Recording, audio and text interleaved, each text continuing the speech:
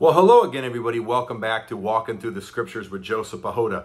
I want to do a quick video talking about part 2 of a video that I did last week, talking about, church coverings and pastoral coverings and how they teach it is unbiblical.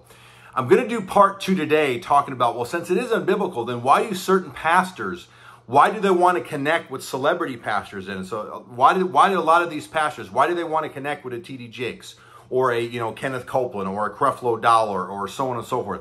Why do these pastors want to come and contact and partner and what they basically say be in covenant? That's a whole other video I did too in the past, how Word of Faith preachers they misuse the word covenant and as far as how they teach it. But why do they want to come in covenant with these mega celebrity rock star pastors? Okay, well, again, it goes back to Psalm 133, and it says, "How good and pleasant it is for when God's people live together in unity. It is like precious oil poured on the head, running down on the beard, running down on Aaron's beard, down on the whole collar of his robe." See, and they use that, these Word of Faith pimps use that to say, see, just like the oil runs down in his beard and runs down in his garment and eventually runs down into his robe and runs down into his feet. See, if you come in contact, if you come in covenant, if you become a member of this church, saints, that same wealth transfer, that wealth anointing, that health anointing, that working in signs and wonders and miracles anointing is eventually going to run down on you. So therefore, you want the bishop to have a private jet. You want the bishop to have a $1 million, $3, $4, $5 million home. You want him to have the Benz and the Bentleys and the Mercedeses and the Cadillacs and Lamborghinis and all that. And his wife to be pimping a $2 million ring or whatever. I'm making that up, but you understand what I'm saying. You want these pastors to have that and live the life of luxury, because as that wealth anointing runs down them, if you're in covenant or if you're a member of this church, somehow that wealth anointing is going to run on you, and then you're going to operate in wealth as well. Saints, again, you do realize that, one, that's not true, and it doesn't work like that, and it doesn't work at all. The only people getting richer are the people on top, and the reason why that is, saints, is you can probably tell by now, this is a pyramid scheme, okay?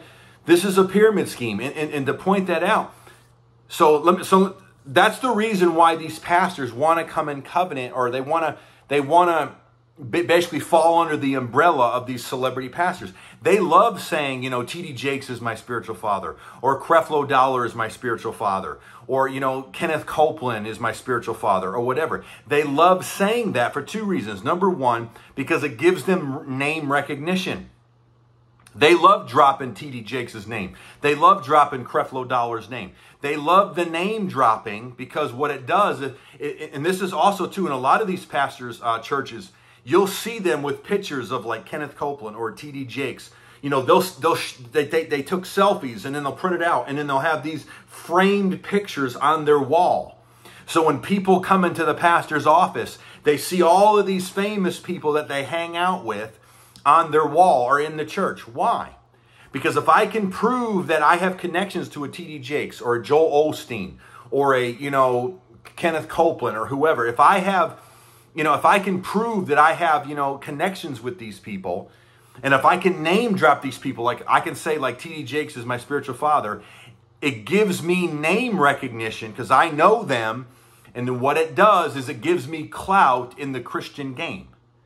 See, it gives me clout and social recognition within the Christian church. And what happens, and people are, oh, Pastor, you're so anointed. Oh, Pastor, you're right up there with the bishops of the world. Oh, Pastor, you're so anointed. You're so powerful. I love your sermons. Oh, Pastor, oh, Pastor, oh, Pastor.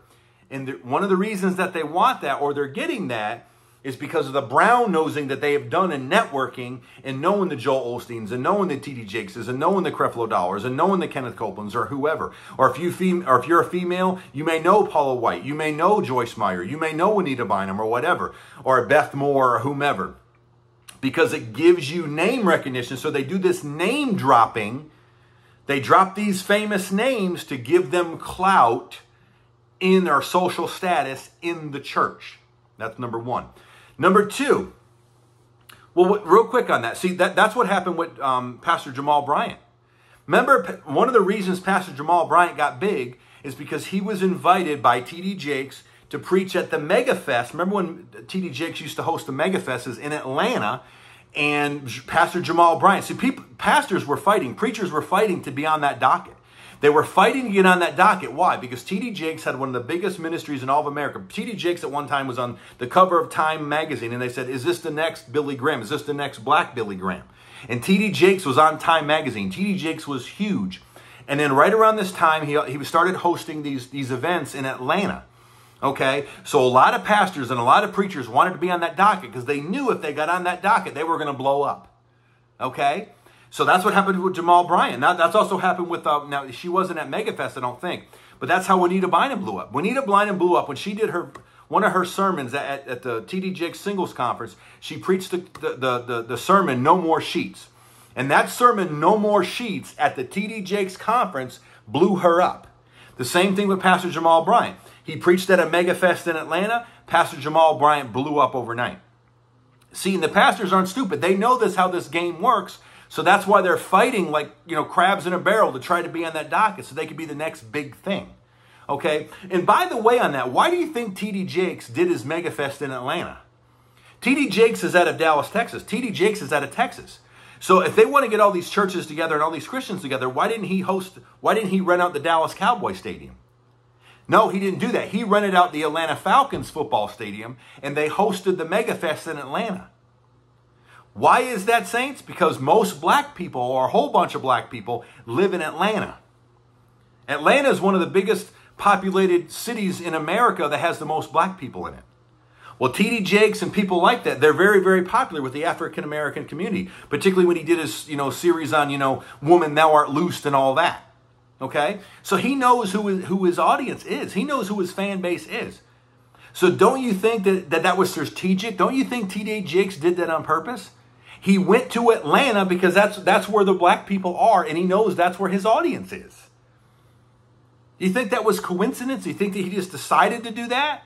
Why didn't he get with the Dallas Cowboy stadiums or all those football stadiums in Dallas, or not even just in Dallas, but just in Texas, period? You mean to tell me he couldn't rent out a football stadium in Texas? Texas, football is like a state religion in Texas. He could have got football stadiums for days in Texas. Why Atlanta? Could it be because of all the black people there? I think so. But anyway, so they would fight to get on that docket. They would drop those names for name recognition in the game. The other thing that they reasoned why they wanted to do it is for Psalm 131 right here, where it says that anointing flows down. So they were taught, if I can connect with a Creflo Dollar, if I can connect with a Kenneth Copeland, if I can connect with a T.D. Jakes, guess what? That wealth anointing is going to run down on me, and eventually I'm going to be blessed and hooked up too. I'm going to be the next millionaire. I'm going to be the next famous preacher. Basically, whatever anointing that they have, I'm going to have too. So if you wanted to be on TV, if you wanted to preach at MegaFest, if you wanted to be the next big name in Christianity, then you needed to connect with these celebrity pastors because that was the only way you were going to be a celebrity pastor. Saints, this is just how the game was played. All right? And it may be still going on today. I don't know. But back in the late 90s, early 2000s, because again, this is how I was introduced to it. I officially came part of I was in the prosperity gospel. I was first introduced to it around like 2002, 2003. And I was in it all the way to 2011. And I'm telling you, saints, this is a lot of the stuff that was taught to me. If you want to have access to the bishop's anointing, then you need to partner with bishop and become a spiritual son or spiritual daughter. Or you financially sow into their ministry, and that's how you get access to their anointing. So if you give a whole bunch of money, then that's how you get access to whatever they got. So if they're a famous celebrity, if you want to be a famous celebrity pastor, sow into that ministry. It's really a pyramid scheme because all they're doing is just sowing upward. They're just giving upward. They're giving to the bishop, or they're giving to his ministry, or they're giving to that church. Saints, when I was in Korea, we did the same thing. We actually tithed to our higher headquarters when we were in Korea. Okay? Now, this wasn't T.D. Jakes. This was a different organization. But we actually tithed to our higher headquarters and gave a percentage of our church to that church to our higher headquarters.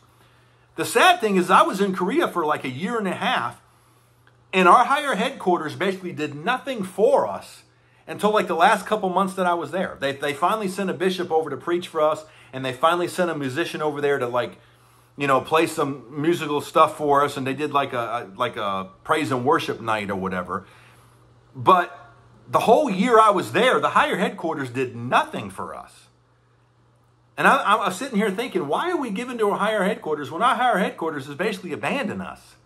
They've done nothing for us. And I don't know if they came after the tithe went, but it's like, okay, once you tithe, now we'll send the bishop or whatever. I'm like, no, if we are in covenant and we are your spiritual sons and daughters, then you should be blessing us no matter what. If you're a spiritual father and you really love us like you say you do, then we shouldn't be bastard children, if you will. We shouldn't be, alienated and left to the wind. And I'm using that in the King James Version. Okay, so we should not be abandoned by you. Okay? We shouldn't be abandoned by you. We shouldn't be treated like stepchildren. We shouldn't be treated like you don't even care about us. We shouldn't even be treated like we're nobodies. But yet that's how we were treated. And yet we took votes of whether or not we're supposed to tithe up to the headquarters when our headquarters was doing us like this. And guess what? And much to my chagrin, I can honestly say I voted to say yes, and we tithed up to the headquarters, even though for a whole year the headquarters did nothing for us. All right? Saints. Crazy, crazy stuff. That's what they did. That's what they did. Crazy. Crazy, crazy stuff. That's how it rolls, though.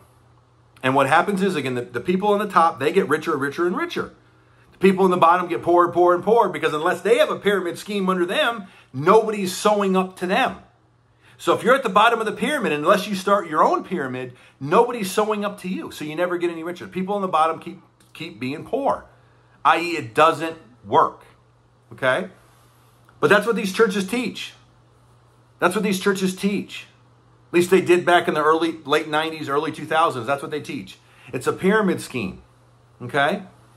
And that's what they do. That's what these people, that's how they teach church covering works. And because of that, that's why, again, the point of this is part 2. The reason a lot of these pastors want to come in covenant with these guys is because they want to be the next big thing. Because they've been taught that's how you become the next big thing. Because that is anointing run down, that anointing is going to run on you. Guys, this is false. This is heresy. This is false teaching. This is not biblical. But that's what they teach. And real quick, too, on that tithing thing and spiritual fathering thing.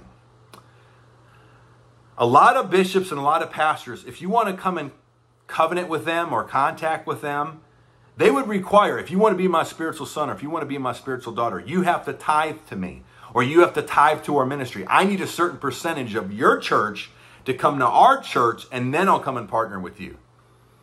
Well, you don't have a father's heart. You know, I am not your spiritual son. I am your tenant. I am your tenant. I'm not a son. I'm a tenant. But that's what a lot of these pastors, that's what a lot of these bishops did. They're like, yeah, I'll take you on as a spiritual son, and I'll take you on as a spiritual son church. But I need a cut. I need a cut from your ministry. Saints, this was a game. This was a game that they played. Okay? And they use tithes and offerings and all that to do it. These are games, gimmicks. These are scams. These are pyramid schemes. And they're being ran in the church. Okay? But again, the reason a lot of pastors wanted to do it was for name recognition, so they can drop names, so they could have social status and clout in the church, and so they could be the next big thing, so that anointing could run down to them. Even though that's not true, but that's what they would do. So guess what? A lot of bishops took advantage of that. They're like, okay, well, then if that's the case, if I can get about 10 churches under me, and those 10 churches tithe to me, or if they tithe to our ministry, we're going to be rolling in the dough. And oh, by the way, I really don't have to do anything for them. I don't ever have to come to their church and preach. I don't ever have to bless them with materials. I don't ever really have to do anything. I can basically abandon them, like I said, like we did in Korea, and I don't got to do nothing. All I got to do is provide my name. I don't got to pray for them. I don't got to bless them. I don't got to lay hands on them. I don't got to minister to them. I don't have to do life together with them. I don't have to send them materials. I don't have to do anything with them at all. Just give them my name, and you tithe to me, and we're good. So I can basically abandon you like a stepchild, like I don't even know you. Again, like it says in the King James, like a bastard child. That's how we treat people. Okay? And it's all good in the hood because I'm getting some money from you. Well, again, that doesn't make me a son. That makes me a tenant. Doesn't make me a son. It makes me a tenant. I'm paying rent to be a part of your organization. I'm not a son. I'm a tenant. I'm paying rent. But this is why they do it. So this is church covering part 2. All right? Church covering part 2. If this has blessed you, please hit the like button, hit the share button. Please get this message out to as many people as you can. Please hit the subscribe button if you haven't done so already. And until next time, know that Jesus loves you, 92. God bless.